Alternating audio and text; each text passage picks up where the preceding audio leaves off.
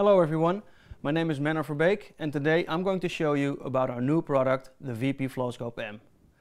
The VPFlowScope M is a thermal flow meter that measures flow, pressure and temperature simultaneously.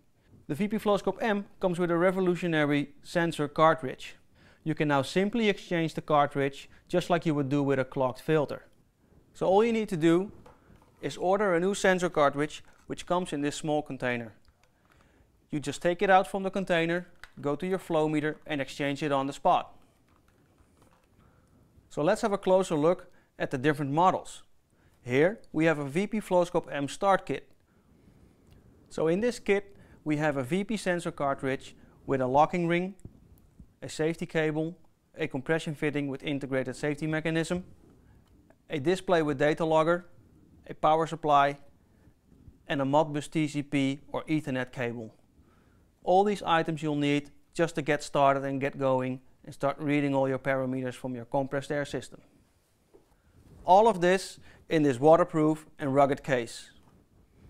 The transmitter comes in three models. We have a non-display model, a display model and a display with integrated data logger. The sweet thing about the data logger model is that you can put it in two modes. It's the cyclic mode or the traditional start-stop mode. When you choose for a cyclic mode, all you need to do is just start recording and all your parameters will be locked. It will lock for 6 months and more, so you do not have to worry about running out of data. Alright, now let's put this flow meter together. It's not rocket science, it's going to be real easy. So take the cartridge, take the locking ring, slide the cartridge through the locking ring, then take your compression fitting with the safety cable, slide the probe into the compression fitting. Make sure that the safety cable goes through the locking ring, and then a very important step, make sure that this knot falls into this slot and you'll hear it click once it's firmly mounted. Then move up the locking ring and you're ready to connect the transmitter. So let's do it. Take the transmitter, screw the locking ring on top of the transmitter and you're done. We've now seen that assembling the FlowScope M is really easy, and inserting it is just as easy and safe.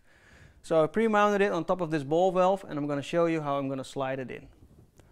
Loosen the compression fitting a bit so the flow meter can go up and down. Open the ball valve. Pressure inside the pipe would like to force the flow meter out. The safety cable is in place. It's not going anywhere. We're sliding it in. Let it touch the bottom. Go half a diameter up. Tighten your compression fitting.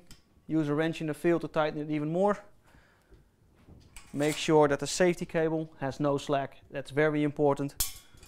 Turn this little wheel to make sure that the locking mechanism is locked. You're now ready to program the diameter, hit the record button and go home. Thank you for watching and make sure you order your FlowScope M start kit today. Stay tuned for more videos and our special offer.